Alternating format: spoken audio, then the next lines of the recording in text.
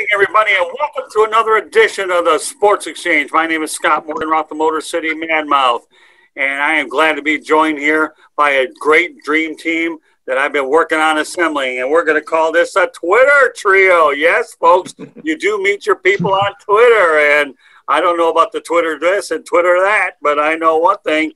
Leading off the Twitter and is Steve Balestrieri, and Steve Balestrieri, the elder statesman, and the guy that's been here with me the longest. No, we're not talking about the hairdo, not talking about the beer. We're just talking about the fact he's got a little bit more seniority there. And Steve, glad to have you back on the Sports Exchange. Yeah, it's great to be back, and I'm looking forward to it tonight. Meet some new friends, and we'll talk about some great stuff, and, let's get it on. All right, well, we're going to get it on, and as we talked about, is you're going to let everybody know how they can get a hold of you, Twitter, or whatever you want to get it out there early. All right. Yeah, you can find me on Twitter at SteveB7SFG. I'm also on Facebook and Instagram and all that stuff. But you can find me on Twitter usually any time of the day. And, my phone goes off all the time between my sports stuff and my military stuff that I write. So you can always get a hold of me. And the man with the headset, his name is Eric Gerson, otherwise known as Flying Fluffy. All right, Eric, the man with the headset, the man with the YouTube channel, the man with a lot. Okay, go ahead, take it away. All right, thanks, Scott. I appreciate you having me on. This is going to be fun. Like you said, my name is Eric. Nobody's really going to ever know my name, but we'll call me Eric. That's the real name. That's the one my parents gave me. On Twitter, I am at Jawsaholic, so everybody pretty much calls me Jaws. The YouTube channel is Flying Fluffy. It is a Florida Panthers-based and now also Miami Dolphins, NFL, NHL-based YouTube channel. Been going at it for just about 5 years. Really excited to add this to the repertoire. And I'm looking forward to filling some of this space in between the end of hockey and the beginning of football. So let's go. Yeah, not only are you going to be doing that, we're going to be having you on a lot of non-sports related broadcasts as well. So you're going to be a very busy fella, Mr. I appreciate Eric that. Gerson. And last but not least, the man that's in Wisconsin, and that is Joe Packhem. Joe, take it away. Yeah, so you can find me on Twitter at FF_Spotlight, short for Fantasy Football Spotlight. I'm a writer for the Fantasy Football Astronauts. I like to do analytics. I follow fantasy football, dynasty, campus to Canton, redraft. It's my game. And I'll tell you one thing I got to say about Eric and Joe. When I need a break from Twitter, interacting with all of my fans and followers out there, and I do get involved with a lot of these people, you guys are my spokespeople, and you guys know how to stir the drink real well. Let me tell you, Steve, these guys stir it, and they stir it real well. That's what it's all about, especially on Twitter. Oh, yeah. Exactly. It's like, what do you call a doctor that finished last in his class? Doctor. On social media, it doesn't matter why they follow you. Just hit follow. That's it. That's it. Well, when I was a kid, everyone watched Monday Night Football because A, they loved Howard Cosell, and B, because they hated Howard Cosell. Exactly. If I sat there and gave you a Howard Cosell story, I can tell you right now, and I don't mind mentioning it. I covered a Monday night game at the Orange Bowl a long time ago. I tried to get an interview with Cosell. He wouldn't do it for some reason. Him and his toupee didn't want nothing to do with me. So the consolation prize on Monday Night Football was a guy by the name of O.J. Simpson. And O.J. was great. I'll tell you, a young fighter like me with the hurts and all that business, O.J. was fantastic. He helped me build my confidence back in the day when I was a whole lot younger than I am now. So, I don't want to care about the other stuff that proceeded later on. All I know is O.J.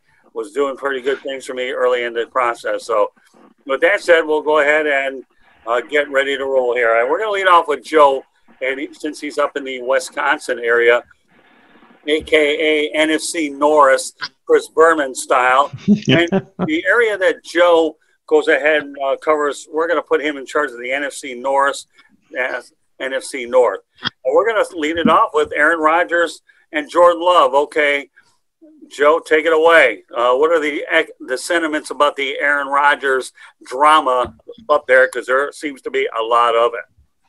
Yeah, well, even just this afternoon, NBC and NFL Network are getting a bunch of lip service from the staff, from the Packers, talking up Jordan Love. In the meanwhile, Aaron Rodgers being really vocal about his situation.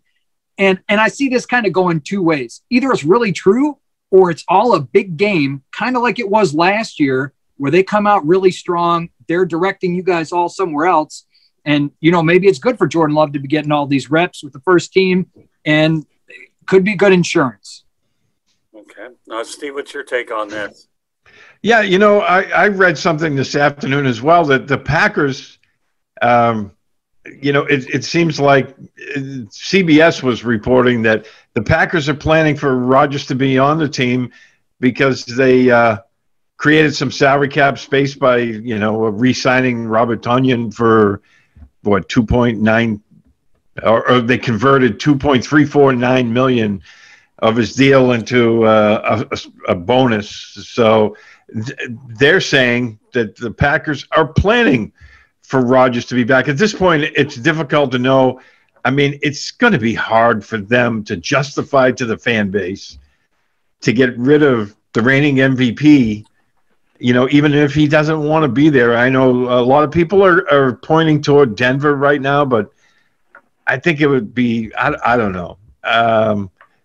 We really don't know what's going on behind the scenes. Rodgers might be digging in his heels and forcing them to trade him, but I just kind of have the feeling, like he just said, that he's going to be back. I think he's going to be back. Eric, what's your take? Well, I have a couple of things. The first thing I'm going to do is going to throw out a name that nobody is mentioning, and that's Blake Bortles. He's third on the depth chart. And what nobody really wants to talk about is the fact that Jordan Love is not ready. He struggled as soon as they switched from 7-on-7 to 11-on-11 today. 5 wide receivers, skipped the optional practices, standing with Rodgers today. Love is not ready. And by week 3, week 4, if he proves to be not ready and you're looking at a 1-3 team, Blake Bortles is going to get the ball. I don't think Rodgers is coming back. I think he's a prima donna. Whether or not I agree with him or whether or not I agree with this whole thing with they should have told him that they were going to draft him. You have a job. You're getting paid. And, I come a little bit old school, and that's fine. And Rodgers is a great player in his own way. He's Hall of Famer, no questions asked. Won Super Bowl, a lot of NFC Championship losses. I think it's going to be a surprise team. I wouldn't want to sit here and predict it, but I don't think he's certainly going to start that season. I think he knows Love isn't ready, and Rodgers just seems like the kind of guy that will put himself first and watch everything else burn down around him just to make a point. Well, let me tell you this. Candy Ebling is nodding her head right now in disbelief because she hadn't had a chance to see Blake Bortles with the Jacksonville Jaguars, because we covered the Jacksonville Jaguars the last few years. And he's a game manager. He's certainly a capable guy. He's won one more playoff game than a lot of great quarterbacks out there. But you know what, Eric? I think you're right. I think Blake Bortles could very well be the starter if Aaron Rodgers is not there. I definitely am buying that. That's number one. Number two, I think the Packers need to take a stance. And, Aaron, if you don't want to play, that's okay because you're not getting paid anyways if you don't. If you want to sit it out for a year and you just want to watch everything on TV, you can go wherever they have the NFL Sunday ticket, take your girlfriend, fiance to a sports bar and watch all these games. No problem. But I think the Packers need to play hardball here. I really do, because you don't want to open up Pandora's box for everybody that's not happy to get out. Now, I agree that Jordan Love, and the reason why they drafted Jordan Love, and I think we all know this, is when Aaron Rodgers continued to get hurt, they didn't have a suitable backup anyway. So you had to go ahead and make provisions with the guy anyhow. Now, whether he'd be ready 2, 3, 4 years, once upon a time, okay, Aaron Rodgers, you sat behind Brett Favre and you learned. And I don't think Brett had to like it, but you were better because of it. So I know that we're stealing Joe's thunder because he's up in that area. But if I were the Packers, I would be playing hardball. Aaron, you want to sit? No problem. You ain't getting paid anyway, so it doesn't matter. Joe, what's your take on that? Well, as a fantasy football manager, like a general manager type thing, I mean, when I'm drafting a dynasty team, I'm always trying to get the most out of the veterans, make sure I'm drafting for the future. I want to get those guys. And also, I mean, I've been seeing a lot of people making plays on Denver players, trying to get those players on their team in the event that he does leave and go there. It could be good. But I mean, I think from beyond just those players' standpoint, the management might just want to be planning for the future. They don't want to just play for this year. They want to play for future years. So, Tom Brady's dealt with this forever. They've always been drafting, Jacoby Brissett, all sorts of guys behind him. And you know what? He doesn't care, just like Kyle Trask this year. So a veteran that can hold their ground and just play their game, not make a big deal in the media, that'd be really important. And that'd be what I think the Packers need. And if he did that, I don't think that there would be this controversy if he just, didn't say anything and just went to work and tried to get better. Okay, I'm going to ask everybody to give me a brief comment on Jordan Love because we have a lot of ground to cover. Steve, started off with Jordan Love. Is he ready and is he capable? They'll be the two questions that each of you guys are ready and capable. Steve? Well, is he ready? I don't know. I haven't watched him personally. I know that Eric mentioned he was missing receivers today. I'll have to take him at his word for that. I haven't seen it. Is he capable? I think he's more than capable. But is he ready? I don't know. And that's going to be the question the Packers have to ask themselves. Honestly, they have to ask themselves: is he going to be ready? And they obviously they're planning in case he's not. And they brought in Bortles this year, and it's not as an attractive future as if they had Aaron Rodgers, but the reality sets in and time waits for nobody. And, all the great ones sooner or later have to hang it up, and Rodgers might be moving on maybe a bit earlier than they planned. Eric? Capable, that's situational. Is he capable of coming into a bad team and developing like a young quarterback normally would? Yes. Is he capable of coming into a team that expects to compete for the Super Bowl? No, and the locker room knows it. And a couple of things, Steve, when I mentioned he missed the wide receivers, what I meant was that the 5 starting wide receivers actually sat out the game, sat out practice to show solidarity with Rodgers. And Scott, to your point about he can just sit out, if he sits out or retires, he has to write the Packers a $30 million check for his signing bonus. So there's a huge amount of leverage that the Packers have there. But then, Rodgers may just say, like, you know what? Jeopardy will pay me back. You know what I mean? And ready, obviously, I think you indicated, Eric, that you didn't think he was ready anyways, right? Okay, the man should know more. Will be Mr. Joe. Go ahead. Ready or capable, Joe? I think Jordan Love is ready to play in that offense because of the way that the offense and defense are structured.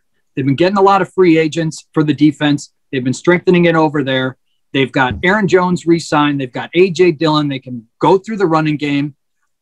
They've got a good offensive line. I think he could come in and be a capable game manager, and they could be winning games. Okay, very good. All right, now we're going to go down I-94, and we're going to Chicago, all right? And we got 3 quarterbacks to talk about, and we're going to lead off with you this time, Joe. Justin Fields, taken by Ohio State. I think it was a good pick for the Bears. Then you have Andy Dalton. And by the way, Nick Foles is still there. All full well that all 3 of them are going to be there by opening day. But let's talk about Justin Fields. Joe, take it away and comment about all 3 of these guys, and then we'll go from there. Talk about stirring the pot. So I was watching this draft very closely, and I lived in Ohio for many years. I watched Ohio State. And people get so hyped up about those quarterbacks, and they get in the NFL, and they're bad. I don't know what it is about Ohio State, but the quarterbacks that they put in the NFL are bad. Like Achilles Smith or J.T. Barrett or, Dwayne Haskins. All these guys are getting in there, and they're bad. And I don't know. They play a lot in different regions, but I just have a bad feeling I was making bets with the fantasy football astronauts that he's not going to be a top 12 fantasy quarterback in the next 2 years. I don't want him. And then like 3 days later, he was drafted by the Bears, which is my team. And I was like taking a stake to the chest. So Andy Dalton was pretty okay, stepping in for the Cowboys last year. He could put up some good numbers with the Bengals. I think that it's going to be like exactly the Mitch Trubisky situation all over again. You got Ryan Pace, you got the same upper management. Move up for a quarterback. They're going to push him in after a few games, and he's a running guy. So I don't know. I'm not very interested in Bears quarterbacks, and I don't think Nick Foles is going to be very active unless some major injuries happen. Right, and of course you have Andy Dalton. He's a guy that's capable. He's a good quarterback, but I think that's a situation where you have three guys. And I agree with you. The Ohio State quarterbacks have really never really lit it up. And I think the Giants made out better because Chicago moved up. And what about those draft choices that the Giants ended up getting for that haul as well? Yeah, Dave Gettleman. There you go. All right, Eric, what's your take on the three amigos? Well, Chicago. I'm going to lump it in a little bit here. This all, to me, comes down to what Rodgers does. Because if the Bears or the Vikings, remember the Vikings took Mond in the fourth, so they got Cousins. But if the Bears or Vikings smell blood because Love is struggling or Bortles is playing, you're going to see veteran quarterbacks because those teams are going to think, hey, we could win this division with 9-10 wins maybe. But if Rodgers comes back and Green Bay is Green Bay, then I think all bets are off and you don't know what you're going to see. So I think in terms of – look, the Bears obviously drafted Fields for a reason. Dalton, Foles, capable in their own right. But, I guess you can't say 8-8 anymore because nobody can be 500 anymore with the 17 games. Right. But, if everything goes right with Dalton or Foles, 8-9 wins. And, in the NFC, in that division, if Green Bay is Green Bay, there's nothing doing for you. So I think, personally, if I was Chicago, honestly, if Rodgers comes back to Green Bay, I just put Fields out there by game 3, game 4. And if he looks ready in camp, just put him out there because you're not winning until he's ready anyway. All right, Steve, what do you think? Well, I look at it from the aspect of you don't want to ruin a young quarterback's confidence. You have two veteran quarterbacks there. There's no reason for me, if I'm the Chicago Bears, to rush Fields in, especially if you have the slightest doubt he's not ready. So I think Andy Dalton will probably be the starter, at least to start the season off, and, we'll see how things go. If by week 5 or 6 Fields is showing he's ready, then maybe they can start easing him in. Yeah, I didn't even think about the fact that if Rodgers comes back, it's going to be more of a shootout than a game manager can handle. So I think that is a good point. I just have to say I'm sorry. I'm out on Justin Fields. I don't want him on my team. Well, the only thing I'll say about the whole thing is this move here, what was made by the Bears to say the general manager and the coach's job is what it was designed to do. Desperation 101. And, we've seen that so many times, okay, that, didn't get it right with Trubisky, and now we're done. And we backed into the playoffs last year, had an early exit. So why don't we go out there and just pay a king's ransom to get the kid out of Ohio State? And what do you have? A desperate situation. So with that said, we'll talk about the third team in the NFC North, and that's the Detroit Lions. And they shipped Matt Stafford over to the Rams. I actually hope Matt does well out there. And they get Jared Goff, a guy that Michael Brockers didn't think was very good. And guess what? Michael Brockers gets to play with him again, and now they're talking about Todd Gurley. So, all right, Fluffy, go ahead and give me your take on this one. I like Stafford. I've liked watching his style. Look, I grew up watching Dan Marino. And while Stafford's not Dan Marino, he's just got that. He's got that gait about him. You know what I mean? He's got that gunslinger's gait. You're down by 2 touchdowns with 8 minutes left, but Stafford will make something happen. Even if he doesn't bring it back, it's going to be interesting. Obviously, Goff is a good quarterback. He's good in his own right. I'm again old school. I prefer to see guys come up with their team, stick with their team, retire with their team. I was disappointed to see what happened, but at the same time, it's a business and you got to move on. I still think they're the odd man out in this division. Again, unless, the whole Rodgers thing throws everything up into the air. You know what I mean? They could sneak up on people, but my heart, man. I like watching Stafford. That's just my take. Steve? Well, as you know, Scott, I've always been a big Matt Stafford fan, and I was sorry to see him go. I know that he's gotten frustrated at times with the Lions, and they haven't really built a great team around him, but I just think they're going to take a step back. I've never been a big Jared Goff fan. I just think, he's a good quarterback. I'm not saying he's a bad quarterback. I just don't think he's going to take you over the hump. And we saw that with the Rams. I mean, the Rams had a Super Bowl caliber team. I just thought in that Super Bowl against the Patriots, they kind of targeted Goff in that game, I thought. So I don't know. I'm probably a little biased in this whole situation because of the fact that I like Matthew Stafford. So, I'm looking at it from that aspect. They're not going to replace him as easily as they think. We'll see what's happening. I know that's your team. Those are your boys. I'm actually wearing almost Detroit colors here tonight. Yeah, believe it or not, I'm wearing green, and everyone might think it's Green Bay, but it's the University of South Florida Bulls. So, all right, go ahead, Joe. You're in the division. What's your take on this whole thing? You know what I like about this? I liked about this trade is that when you're in a dynasty league, this trade almost makes sense. You're trading a veteran quarterback to a contender. You're trading picks to somebody doing a rebuild. You lost a quarterback. He needs a quarterback. You exchange the quarterbacks. Right. Projections for Jared Goff in his first game is like 13 points. That's like a touchdown and just like 150 yards or something. Like maybe like that's ridiculous. There's no way that he is going to be that bad. I think that they drafted him on Ross St. Brown. They've got TJ Hawkinson. They're changing some stuff up. Kenny Galladay leaves. They've got DeAndre Swift. They signed Jamal Williams from the Packers. He knows the division. He knows that those defenses. He's good with he's good between the tackles. He can catch passes. I think that they're building around that. Their defense, I'm not really exactly too sure about that.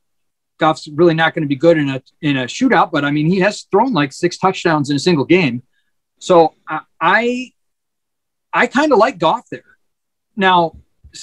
And that stands out to me more than Stafford going to the Rams because that's like a quick fix, like just a couple years. I mean, Stafford's also been inflated. Your views of people's views of Stafford are linked to Calvin Johnson. So yeah, he can come back. He can come back from 2 touchdowns with 8 minutes left because they have Calvin Johnson, who is a Hall of Fame wide receiver and, can catch like anything. Throws a lot of interceptions. They definitely are changing their look over with the Rams, from those super run heavy Todd Gurley days. Cooper Kupp's coming back off some injuries. Robert Woods will be kind of okay. I don't know. I guess I'm more excited about that trade for the Lions. So I like Goff in Detroit. Joe, you make a lot of good points. So let me expand upon those if I may. Number one, I was actually happy that the Lions got a straight trade to be able to get a Goff/Stafford move, and the fact that Brad Holmes even got draft choices to take salary off the back as well. If you have a straight starter for starter trade it isn't the worst thing in the world. But people got to understand, Goff's only 26 years old, and Stafford has a little wear and tear out of him in his 30s. Is Goff more of a game manager? Probably a little bit. But I'll tell you what, Goff is on a mission right now that you gave up on me. And anytime a quarterback feels like you gave up on me, I'm looking to prove you wrong. By the same token, okay, you're reunited with Brad Holmes, who believed in you. And the thing that has to be understood with this whole thing is a Lions coaching staff. You've got Mark Brunell as a quarterback coach. You have a good offensive coordinator, Anthony Lynn. And the Lions have done a good job bolstering that coaching staff. So you can coach a guy like Jared Goff up. Anytime you coach a guy with a suitable running game, I don't think the trade's that bad. And then you have back to the draft choices. Yes, I'd like to see Matt Stafford do well. I certainly want to make sure he wins at least a playoff game or two to get that monkey off his back. And 45,000 yards in Detroit. Obviously, the best quarterback in Lions history outside of Bobby Lane, the curse of Bobby Lane. So, you know what? Well, Joe, I'm kind of with you that I'm cautiously optimistic about this whole thing. I really am. I know the Lions have a rebuild. They certainly want to looking to fortify that running attack a little bit, and they need to up the line. I don't think it's that bad at all. For some reason, a straight quarterback swap to me isn't the worst thing that's ever happened. Both guys get fresh starts. So with that said, let's go up I-94 in the Great White North. Okay, but at least they don't have to play outdoors like once upon a time they did in Metropolitan Stadium another lifetime ago. I don't know whether you were alive, Joe, when they had to do it up in Minnesota. Steve and I were. And Eric, I don't know if you were either, but Kirk Cousins is manning the ship for the Vikings. I know you talked about they drafted his potential successor. So, Joe, lead off with that. Well, Kellerman's former 5-star rivals, high school recruit. He's not bad. It's a pretty deep quarterback class this year. So, if it was a little bit thinner quarterback class, people probably would have been talking about him a little bit more. So it was kind of lucky for the Vikings that he slipped down like that. Kirk Cousins was good in Washington. He was good. He put up lots of yards, threw a lot of touchdowns, got a lot of money. They put him on a franchise tag like twice. Send him to the Vikings. He gets, some big wins in the playoffs, like against the Saints. Really did well with Stephon Diggs. Justin Jefferson is going to help him out. I mean, he's got Adam Thielen. He's got Justin Jefferson. I mean, I don't think you're going to see Kellen Mond unless there's an injury. There's no way. No way. I mean, he's locked and loaded. And they've got a lot on that offense. Don't forget about Irv Smith. I mean, people, sleeper, tight end, So Dalvin Cook. There's a lot going on there. The defense needs to be reworked. You got Harrison Smith. You've got some changing going on with their linebackers. But watch out. Watch out for the Vikings. Eric? Yeah. I can't really expand on what Joe said because he knows his stuff. But what I will say is I've liked Cousins from the time I've seen him. He's my type of quarterback. I just like that. I like the style that he plays. He just rubs me the right way. To me, I look at that division and I think Vikings are next man up as soon as whatever goes on in Green Bay goes on. Right. And that's even, I think, even if Love comes in and does okay, I think Vikings are next man up in that division. I really do, especially longer term because you've got Cousins, and I think there won't be any drop off if and when Mond does eventually have to come in. I like what they did there. I think they've done it. They've done it the right way, in my opinion. Steve? Yeah, I agree with you. Joe made some great points there. That offense, I think, is going to be very, very good this year. As somebody who watches a lot of SEC games, I think with Mond, he has some unbelievable plays at times. I think he just needs to be more consistent. And that's something the Vikings can work on him with, especially they have Cousins. So it's not like, again, it's not like they're asking him to step in on day one. I mean, he's going to have time to work on his game, learn the offense there. I think the Vikings are trending up. They have some issues on defense I think they need to fix. But, having watched Mon, like I said, there's a lot of wild plays in his repertoire. But, he makes some mistakes out there. And I think it's just the consistency thing with him. So I think the Vikings are in good shape moving forward. I mean, the only thing I can really add to it is that Kirk Cousins is the smartest person on the planet. He plays under the franchise tag, 2-3 years in a row in Washington, got those one-year contracts, got a boatload of money, goes to Minnesota and is cleaning up there with all that guaranteed money. If you got a guy who's that savvy of a businessman, getting all that guaranteed money in a league that doesn't have guaranteed contracts, and Cousins we trust, period. That's all I'm going to add to it. Talk about somebody that could have complained when they got franchise tagged. They could have been the Le'Veon Bell. They could have been the Aaron Rodgers complaining on the sidelines.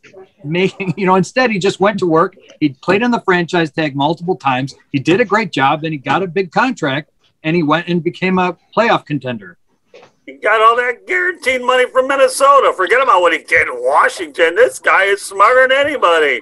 My goodness, he's telling Dak Prescott, don't worry, play under the one-year tag. Of course, Dak got hurt, but it doesn't matter. Keep playing on those 1 year. You can feed your, unlike Latrell Sprewell, who couldn't feed his family all the way out in Minnesota with the Timberwolves. Don't worry, Kirk Cousins can go ahead and feed his family with all the cabbage that he's getting paid from Washington as well as Minnesota. So in Cousins we trust, and now we're going to go down south and go to Eric Gerson's territory, and we're going to lead off with Tua.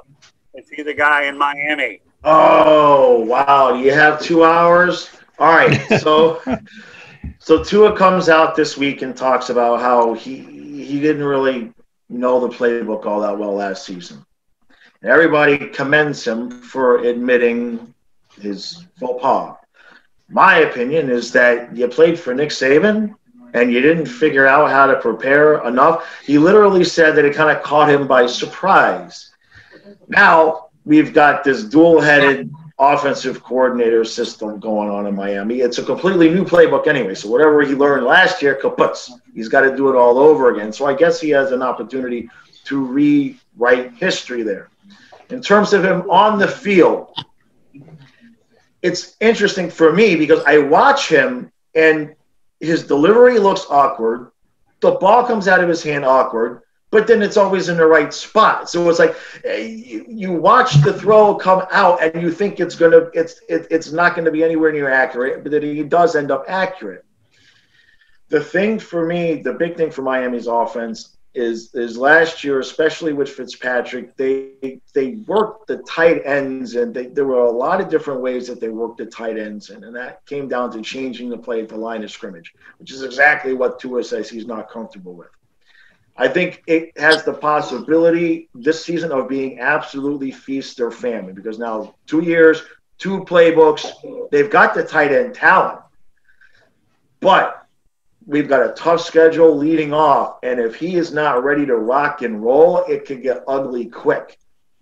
I was upset, disappointed that they put Fitzpatrick off to Washington. I get it. You want to make sure Tua's the guy, but I don't want to – Jacoby Brissett, if he sees the field, it's lights out. I have no interest there. I know there's been whispers about the whole Deshaun Watson thing. Yeah, who wouldn't want a player of that caliber on the team? But at the same point, with all the drama that's going to bring with that, and he's looking at least 4 or 6 games of a suspension. So you can't bring him in and get rid of Tua and think you're going to make the playoffs. So I think really Deshaun going to end up not playing this year, if you want my personal opinion there. But the last thing about Tua is the wide receiver health. All right, they brought in Will Fuller. Devontae Parker has either been, has had injury issues, and then Preston Williams again last year. If those 3 guys can stay healthy and Tua can do what he did anything close in Alabama, you've got an 11-12 win team in Miami because the defense is going to be even significantly more improved. The offensive line is going to be, more cohesive now. They got a good young group there with Skura right in the middle as the veteran. But it all comes down to if Tua can go up to the line of scrimmage and find a mismatch and get them into the right play. They've got the playmakers. They've got the talent around him. So hopefully last year, as they say, he learned his lesson. Well, don't forget Jalen Waddle was drafted as well. So you have to hope and pray that he'll be able to blend in with the three people that you're talking about too, Eric. Good points. All right, Steve Balestrieri. Obviously, we were talking about – the dynamics of the all-Patriot thing. The Patriots are in the Dolphins division. Give us a Patriots perspective / Dolphins perspective about Tua in his sophomore year. Well, I like Tua. I liked him in Alabama. And, with the kid they just drafted who played with Tua in college. So I think Miami is going to be very, very tough this year. I've been a Tua apologist since he was drafted, so I'm not going to change now just because he's on the Dolphins, which is, a big rival for my team. But I like the kid. I do. I like their coach. I think that, drafting that kid, I mean, he's just – I thought he was the best wide receiver in the draft. That's just my opinion, but – I think Miami's going to be just fine. I think Tua's going to be fine. He had some trouble in his rookie season, but a lot of guys do. And he admitted he wasn't up to the level he should have been. And I think that just means he's going to work harder this year, especially with B-Flow as the head coach. So I think they're going to be just fine in Miami. All right, Joe, give us a fantasy and the reality perspective about Tua Tagovailoa. I think the Dolphins are going to be good this year. I think that Tua is going to be serviceable. He'll play the whole year. I don't think he's going to be rushing much. And I don't think they're going to be expecting of him much. Brian Flores, I'm pretty sure he comes from the Patriots, Steve. And, what they do there is a lot of times when they had a bad quarterback, like if you went back to Matt Castle, when they were out, lean on the defense. You've got a quarterback that doesn't make mistakes. That's what they were getting from Tua at the end of last year. That's what I think is going to happen again next year. I'm not really excited about the Will Fuller signing. Waddle is going to be okay. He's kind of more of a possession receiver. They might even work him in on special teams. People are really excited about Myles Gaskin, but I think that they're going to be a defensively dominated team. And I don't think that Tua is going to do great for fantasy. I was really excited about him last year and was really disappointed and then ended up trading him a lot at the end of last year and not trying to acquire him this year. So I think he'll be serviceable. I think he's going to play. They're going to do well as a team. I'm not looking to acquire him. Yeah, the only perspective I can give you on the Tua Tagovailoa situation is, number one, I don't like changing coordinators every year. That to me is always a problem where, great quarterbacks get ruined. Any quarterbacks get ruined. You have to learn a new playbook under a new coordinator. And again, I'll go back to what Eric said. If you get to Jacoby Brissett, the Dolphins are in trouble. So you want to make sure that Tua is as durable as he can be. And it's not like the guy has a history of not having injuries. So, that's what you have to be conscious of with a guy who's a very mobile quarterback. And remember, he's facing the big boys in the NFL. We're not talking about a bunch of college kids. So I'm going with you, Eric, okay? As long as you don't get to Jacoby Brissett, nothing against Jacoby Brissett, but if he was good enough to be a starter, he would be a starter, okay? So you don't want to get to your backup in Miami, and you better hope and pray that Tua stays healthy. I mean, I like Ryan Fitzpatrick. Don't we always know that he's a quick fix anyways, a temporary clog? But he's in there. He's with the Washington football team. It gives everybody good money if you're a quarterback. Hey, one other thing I wanted to add. When Eric was talking about the throwing mechanics for Tua, I mean, he had this terrible hip injury in college. People thought he was never going to play. Worried about him ever walking again. I mean, there are some NFL players that it's ended their career, that type of hip injury. So I'm sure that could have stuff going on with his throwing mechanics. I mean, he might not be able to have the same range of motion that he had when he was in college. I'm sure that's why he doesn't want to rush very much, or they don't have him running a lot of things like that. So maybe that's what you're seeing when he was playing last year. Yeah, that's entirely possible. I hadn't thought about that. I was just amazed because, watching the highlights, the ball comes out, it gets there just fine. There's no problem with the accuracy, but I'm funny that way. It's not that tight spiral that you typically see, but it gets there, and he's like Scott said, he's not getting picked. You know what I mean? 25 touchdowns, 10, 12 interceptions. I think that's what you're looking at. And if he does that, they'll be fine. Like you guys said, as long as they don't ask him to do too much and he stays healthy. And that goes for almost any team, but more so for teams that are on that playoff bubble. You could lose one or two guys and knock your season for a loop. Well, if you're going to get to unorthodox deliveries, you guys have really left me wide open. The fact that Matthew Stafford didn't mind throwing it underhanded and overhanded as long as he got it. So, I mean, come on, you guys set me up so well for a Stafford sidearm pitch here that my 3 tag team partners tonight are awesome, but you laid that one out there for me to slam it. So it's not about style points, okay, getting it there, just do it. I'm not going to go back to another lifetime ago that I once won a trophy in bowling for most unusual form, because then you guys would be laughing hysterical, and you don't need to edit that out because that really did happen.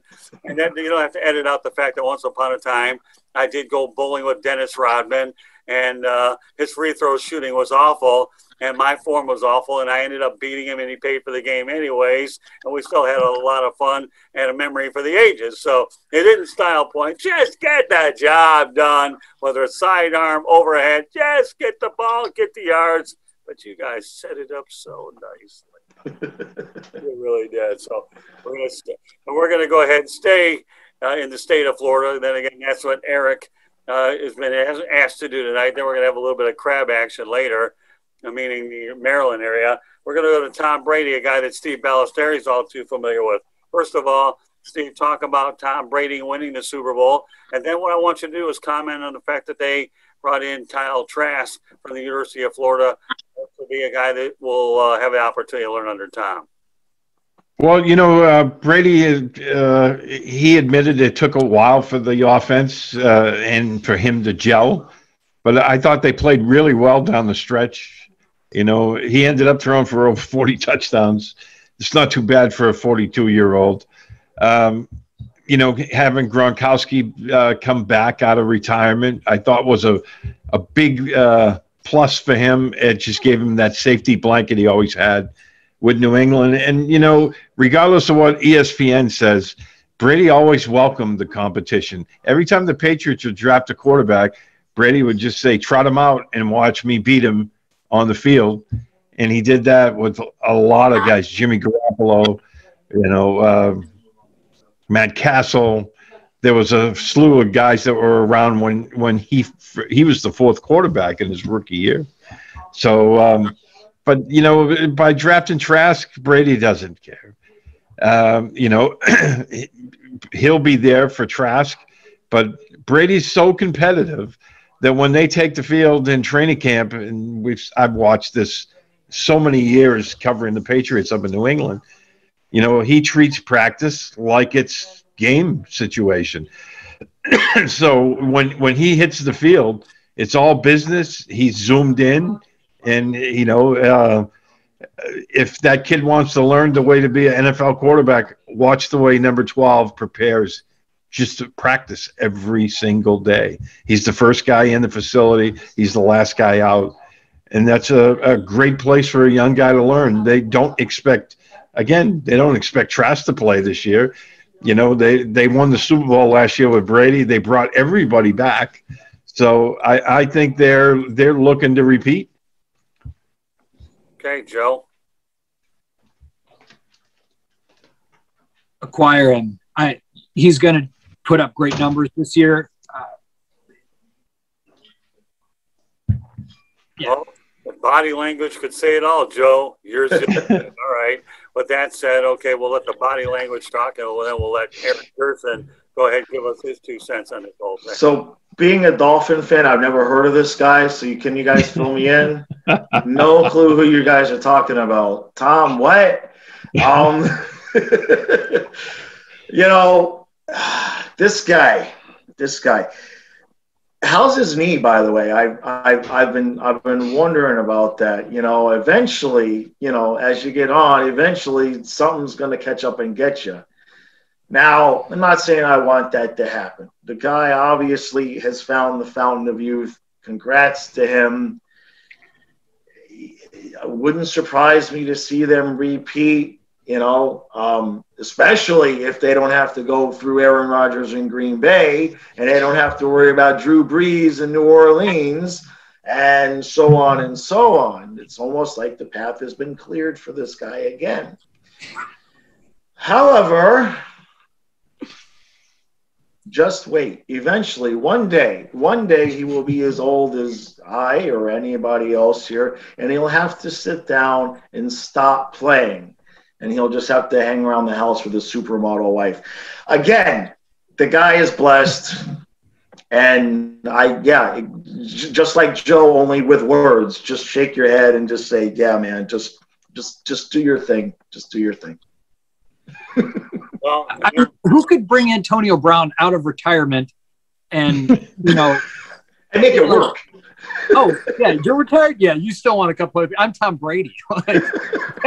You want to win a Super Bowl? Okay, come over here. Yeah. I think Tom Brady has the ability. He could be a college coach the way he recruits everybody anyway, so it doesn't make any difference. You talk about a great recruiter, number one. Then the ultimate psychologist to get Antonio Brown straight. Now you got 2 things going for him there. And the only thing that Tom Brady didn't successfully do was buy Derek Jeter's home, and that's it. Otherwise, out there. And the only thing he didn't do was get Tampa Bay, trademark. But other than that, he owns that town, and he's so smart that he goes to a place where there's no state income tax. Right, Eric? You know a little bit about that no state income tax deal. Once upon a time, you were here, right? Yeah. When I moved to Maryland, I'm self-employed, and I got audited the first 3 years that I got here. Never been audited in my life. As soon as I moved to Maryland, audit, and then they hit me the 3rd time just for fun and giggles. Oh, there you go. How about that, folks? We give you all kinds of insights here between the audits and the psychologists, the most unusual forms. Steve, are you getting all this insanity that we're talking about? Tom Brady, TB12. Oh yeah, I wrote something about the TB12 clinic for a military site, and part of the deal was, they said, well, you can write about us, we'll do the interviews and all this, but you have to go through, what they call body coaching. And it was some of the most painful stuff I've ever experienced in my life. Now, somebody with chronic pain like I was, and as you know, I was medically retired from the military. After 20 years of chronic pain, I went there, and it worked wonders. But it is some painful stuff that he goes through every day. And when they put you on that table, he talks about body muscle lengthening and all that stuff. It's painful, but it works for him. It keeps working for him. I thought he had a great year last year, and he's cheating Father Time. As we all know, Father Time always wins in the end. But for a quarterback of his age to still be playing at that high a level, I think it's amazing. Yeah, it really is. I mean, let's face it, it doesn't matter how long of a contract Tom Brady's going to sign for. He's going to finish his career at Tampa Bay, whatever you want to call it. And you know what? He can tell Bruce Arians, if I don't want to show up for your OTAs, I won't show up. And what the heck is Bruce going to do? Eat his Wheaties? No, it doesn't matter. But we know Tom will be there anyhow. It doesn't matter. But more power to Kyle Trask. He gets to learn from the best. When you can learn from the best and you have the ability to go out there and take it in. I mean, I don't see anything wrong with a quarterback sitting for 2 or 3 years if you can conceivably get away with it at all. It's the problem is nowadays they're being paid so much money and there's so much impatience out there. Everybody wants to see them thrown into the fire, but there's no crime in sitting for sure. So with that said, we're going to transition up I-95 here, or at least I don't know whether Maryland's off of I-95. I don't know. I need a geography lesson. It is. Yeah. I thought it was just way up there off the shore of someplace. Eric Gerson knows it better. And we're going to be talking about Trevor Lawrence out in Jacksonville. And by the way, just for all you folks out there that ought to know, Tim Tebow, tight end, Taysom Hill 2.0, okay, tight end, $920,000 contract, non-guaranteed. That's an interesting situation if I ever saw. So Mr. Florida or ex-Florida, Gerson, go ahead and take it away. Give us your take on this one. What's everybody talking about? Trevor Lawrence is the most highly recruited quarterback since Moses, and nobody's talking about him. Everybody's talking about Tim Tebow. And Trevor Lawrence is loving it. I guarantee it. Now, he's used to the attention, so I'm sure he can handle it. But what better way to take 80 to 90% of the flashlight of the media off of Trevor and put it on Tebow, who loves it anyway. He's going to soak it up. He knows how to handle it. And not only does it take the pressure off for Lawrence, but it shows Lawrence how to deal with it when it's his time. It's beautiful. It's a masterpiece. That said, I don't think he's going to play tight end. I think he'll be a H-back. I think he's capable. He's going to make the team. I do not believe Meyer brought him in there to cut him. I think he's perfectly capable of making a play or two a game that can make a difference for Jacksonville, because Jacksonville's a bad team. And you put him in a short line, short yardage, goal line situations, he'll find a role.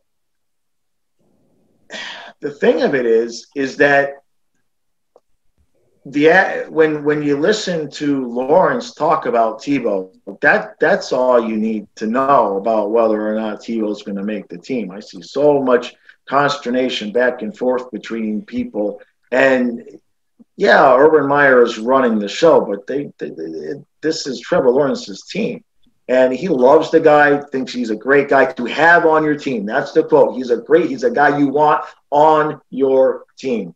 To me, that was the final word. Tebow's going to make the roster, and he's going to get 5 or 6 touchdowns somehow, some way.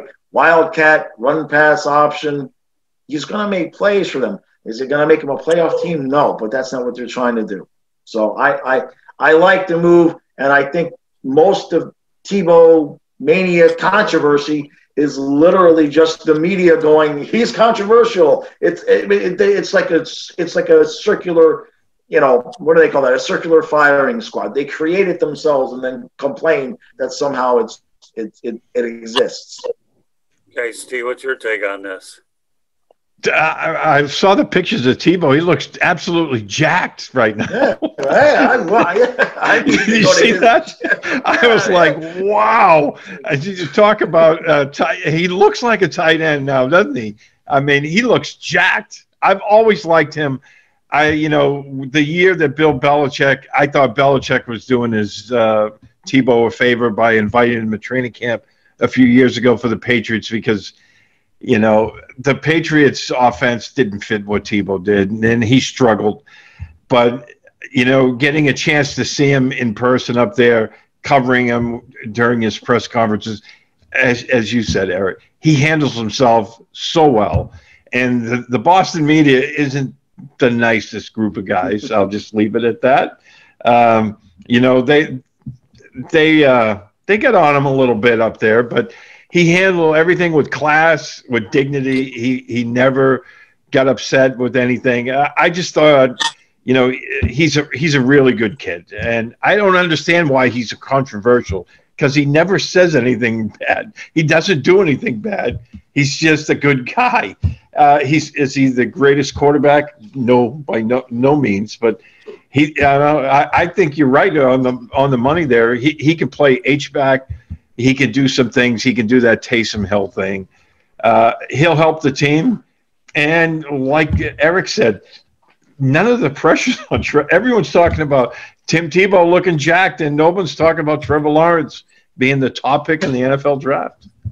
All right, Joe, what's your take on this? Well, at least from a fantasy standpoint, I mean, I couldn't turn my head and not hear Trevor Lawrence, Trevor Lawrence, Trevor Lawrence. And then I guess it has changed. That's a great point. I think that he could be helpful, but it's really that contract is a win-win-win. Like I had said, Scott, on Twitter. I mean, right. It gives Tebow an opportunity. If he's bad, no harm to Jacksonville. Nothing's guaranteed. And if he's good and helps their team, well, then that's good for Jacksonville too. So Tebow can win, Jacksonville can win, and Jacksonville can win even if it's bad. So those are some things. I mean, so Trevor Lawrence, I mean, 5-star recruit, number one 5-star recruit in 2018 or 2017 in high school, gets the number one draft pick overall in the NFL. I mean, this is like a really good talent that people have been identifying for a very long period of time, and he's continued to perform. So, some people knock him down because he wasn't getting exponentially better every year, even though as a freshman he was great, and he still maintained pretty good. His accuracy went up a little bit. So those are some good things there. I think trying to get talent on that roster is, that's what you got to do. So I think that they could have a lot of shifty motion type stuff with Laviska Shenault or Tebow if he makes the team, also moving Etienne around.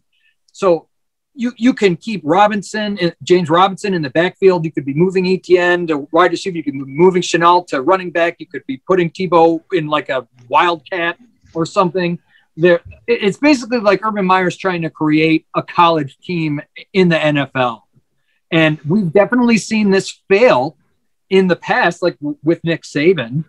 But he's got to try, and he's trying to make the best of what he can. I mean, Lawrence is going to be good. People are wanting him this year, next year, 3 years.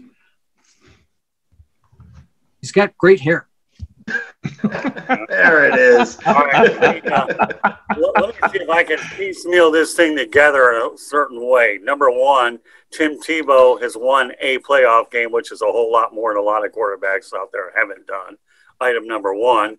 Number two, the dynamics of Tim Tebow playing in Jacksonville once upon a time should have happened way back another lifetime ago, but he decided to drink the Rex Ryan Kool-Aid and play with New York. And, I guess when Mark Sanchez is the other quarterback, thinking he might have a pipe dream to think he could start there, but Rex Ryan could sell replacement windows if he wanted to, okay? And so Tim to go take the endorsements of New York and play with the Jets, when in retrospect, if Tim Tebow had any sense at all, he should have played in Jacksonville. Well, he could have played quarterback, okay, when they needed him. And another thing, okay, he will put rear ends in the stands, okay? You got a local kid, okay, playing in a 1-in-15 team, okay, 1-in-15 team. So he'll put rear end. I got to tell you, a long time ago, I was talking to my good friend Dan Edwards, who was a PR guy up until he got moved into the history place where they put all your PR guys when they're all done and they bring somebody else. And I wrote a column on Tim Tebow that he should have, if he had any sense at all, he should have accepted a trade to Jacksonville from Denver, and he could have played quarterback for the Jaguars back then. Instead, he goes to New York, and whatever he didn't accomplish his objective to be a number one quarterback there. And as Steve alluded to, he wasn't going to get it done in New England because he couldn't even win a backup job there, let alone second or third spot. I think he would have made the roster if they kept 3 quarterbacks, but they only kept 2. So Tim Tebow should have played starting quarterback in Jacksonville a while back, but I guess he's there now with Urban Meyer. And yes, we could talk about all the gimmickry that we think Meyer's going to be. Why don't we just call it the modern day version of the wishbone for all I care? Because if there's a gimmick, Urban Meyer will find it and figure he's only got one way to go, and that's up. So, I think the relationship has come full circle anyways, that they only won 1 game last year. What do you got to lose? Non-guaranteed money. Okay, item number 1.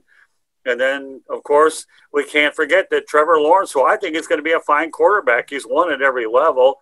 So I think that if RFK, had a good bodyguard in Rosie Greer, then to me, Tim Tebow is a very good bodyguard for Trevor Lawrence to deflect all that stuff out there so he's not getting crucified. You get the analogy, guys?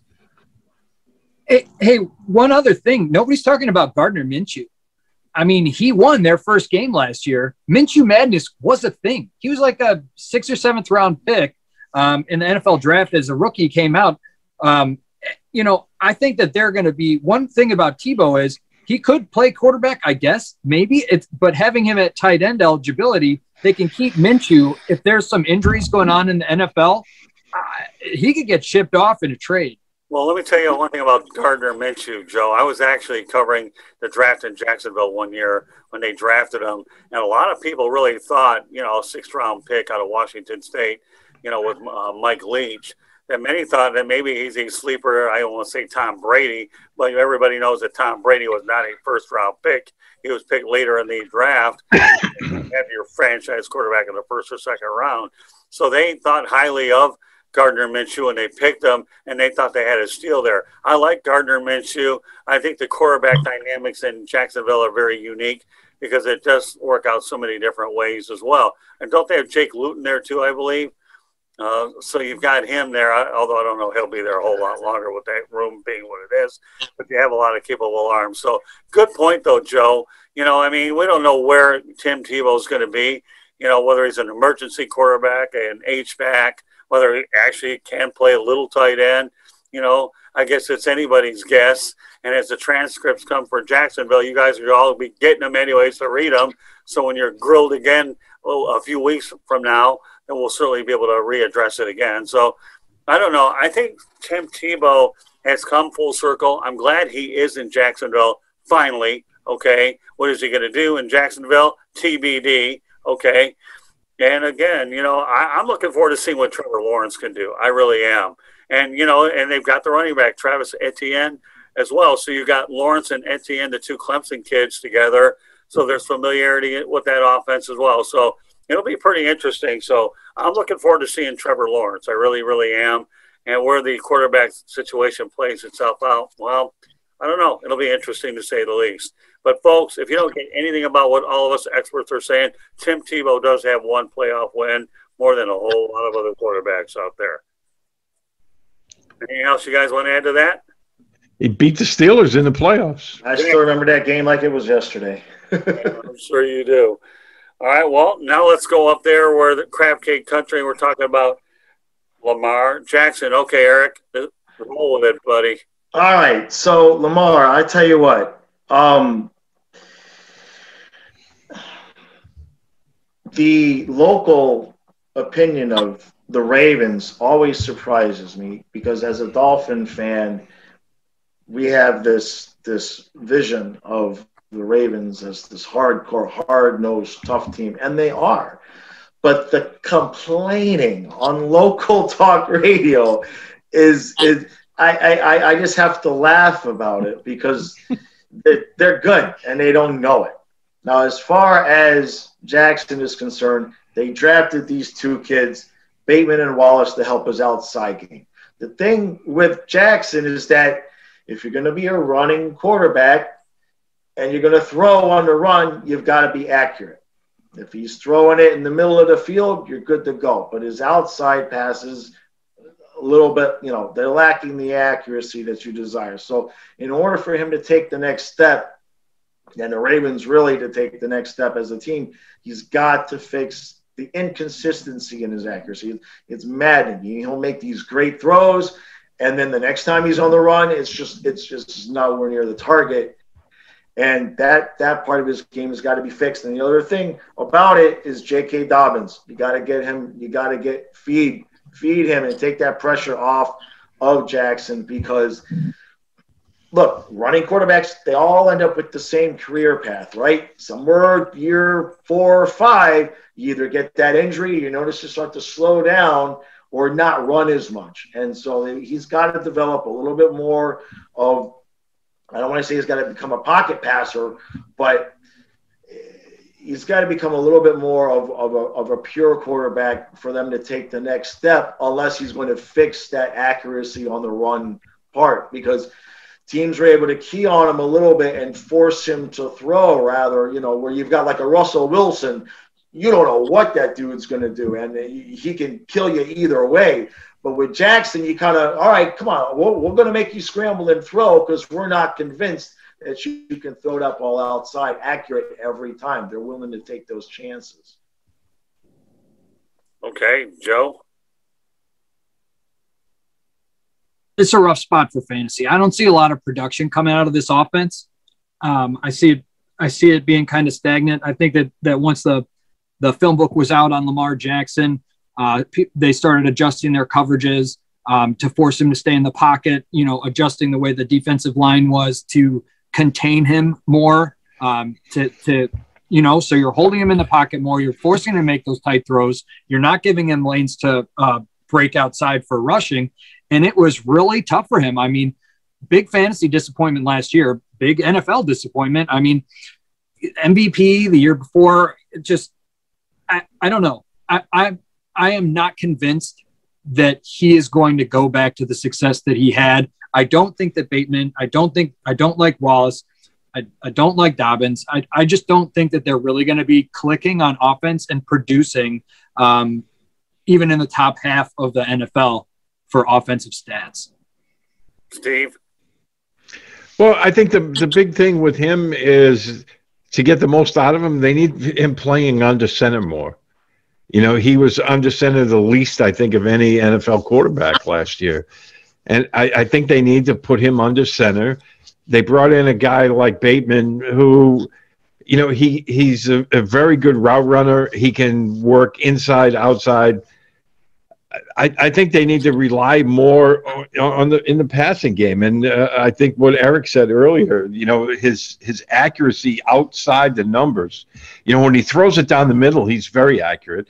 But when he throws it outside the numbers, he's not. And that's, I think, part of that is getting him under center. I think that's going to have a lot to do with things this year. But the accuracy does need to improve.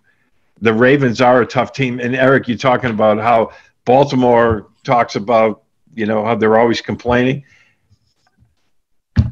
I live in New England for the past 20, other than last year, for 20 years, I watched them with unparalleled success. But if you turned on sports radio on Monday mornings, you'd have thought they'd been losing, 14 games a year for the past 20 years. Yeah, because they only won by 20 instead of 30, right? Yeah, and it's like, sports radio, after every Patriots Super Bowl win, well, they didn't blow them out. They only won by 3. Who the F cares at this point? When you win a Super Bowl, who cares about style points? Just go to the parade, man. Just go. Yeah, you go. Cue the duck boats, okay? So they won by 3. They should have won by 10. Who cares? But that's, it's ridiculous up here. Well, it was. I live in Florida now, but it was crazy up there. Sports radio, and especially with Brady. They were always. We've been hearing the demise of Tom Brady since he was 32, Hey, when I lived in South Florida and Marino hurt that Achilles, and Scott Mitchell came in and ran our record to 9-2. Talk radio was all about trade Marino while he's still got some value, because Scott Mitchell is the future of the franchise. And everybody was sure. And thank God this was before the internet, okay? Because that would have, can you just imagine Twitter now with that dynamic? It was very thankful in hindsight that nobody could go on Twitter and talk about let's trade Marino and keep Scott Mitchell. Well, I started hearing the first of that's the end of Brady when he tore his ACL, and that was in 2008. That was 13 years ago. People were saying, we're never going to see that Tom Brady again. We're never going to see it. Better Tom Brady. Yeah. 4 Super Bowl wins later. Yeah, exactly. Eric, you just made me sick. Really made me sick. I'll tell you why. You really make Because number one, okay, the Detroit Lions proceeded to sign Scott Mitchell. Yes, I know. Was good enough. And for those of you that want a trivia question about the last guy that won a playoff game in Detroit, how do you spell Eric Kramer? Okay. Erikkramer, I believe. Okay, and I once upon a time met Eric Kramer at Super Bowl 39 in Jacksonville. My goodness, how these cities come up to be what they are. You make me. Wayne Fonts drank the Scott Mitchell Kool-Aid. Don Shula thought he had Dan Marino's successor, which he thought he did. And he's probably saying, thank God Detroit took him off his hands. Then again, we're talking about the same Detroit Lions who once upon a time Don Shula used to be an assistant coach for. And I don't want to tell you how that turned out. Then again, the people in South Florida would like to know how it turned out. Okay, you make me. We'll just make that the title of the video. You don't even have to go ahead and edit that part out. You make. I should point out another thing here about this whole thing about Lamar Jackson. I am not very confident that mobile quarterbacks have a long shelf life. Okay, these guys get absolutely pounded. Cam Newton getting hammered, okay? And all the other quarterbacks that have been mobile quarterbacks got hammered, okay? Year number 4 or 5, they make everybody sick because then you have to draft another one, okay? Yep. So I guarantee these are parts of this broadcast you won't have to edit out, okay, Eric? Okay. Scott, you repaid me the favor because if you want to talk about running quarterbacks that got injured, let's not talk about Drew Brees or Dante Culpepper for us Dolphin fans. Okay? So payback for you. Congratulations. No way, man. You bring it up, Scott Mitchell. Okay. Are we having a good old time? I love the crew we have here tonight. I'm telling you, this is a phenomenal crew. We got Mr. Fantasy, we got the Fluffy, and then we got Mr. Patriot, and you have me. Well, whatever. Okay. but no, the reality is this. Okay. Scott Mitchell, you make me sick. Okay. Am I going to make everybody? We could actually maybe wonder if I can do one of those alarms here. We could sell it on eBay. I'm going to have Eric Gerson as my agent about you make me sick. And how can we go ahead and make the Motor City Mad Miles version of you make me sick and turn it into an alarm thing? I don't know. Well, what we'll do is you just make that like for my channel, my thing for hockey is 2 points, right? So I have mugs and shirts and everything with 2 points on it. So we'll just when this channel gets big enough and you can monetize and have your own merchandise, you'll have mugs and shirts and hats that say you make me sick, and it'll be a beautiful thing because people will wear it to the mall and they'll be like, what? And I mean, it'll start a conversation. I guarantee you that. You know who I'm hiring as my agent? You just volunteered. Yeah. Well, Spaceballs 2. Huh? The search for more money. Spaceballs 2. The search for more money. It's all about merchandising. Merchandising. Hey, I hate to say this, okay, Mike Greenberg. I don't care who the hell your damn panel is. I'll take my 3 guys all day long. Okay, I got Steve Balestrieri, I got Joe Packhem, and I got Flying Fluffy Eric Gerson, who's the miraculous worker making sure that none of this technology makes me sick. Okay. But now, as far as the shelf life of mobile quarterbacks, I'm not overly enamored. RG3 is another classic example of a guy, and Cam Newton. I wonder about Kyler Murray down the road, all these guys that move around. In the end, they're going to get hammered if they don't play smart. And as Steve Balestrieri has been saying all along, get under center instead of just being yourself wide open for a wide open target. It just doesn't fly with me. So meanwhile, folks, I hope you're enjoying this edition of the Sports Exchange. My name is Scott Morganroth. The man with the headset is Eric Gerson. Okay, the man with the hair. Okay, a lot of it, the brown stuff, is Joe Packhem. And, of course, my esteemed colleague, Steve Balestrieri. Okay. The old guy. You talk about the goatee and the facial hair. Well, I had mine shaved off a little bit last week until it grows a little bit. we're having a good old time here on the Sports Exchange.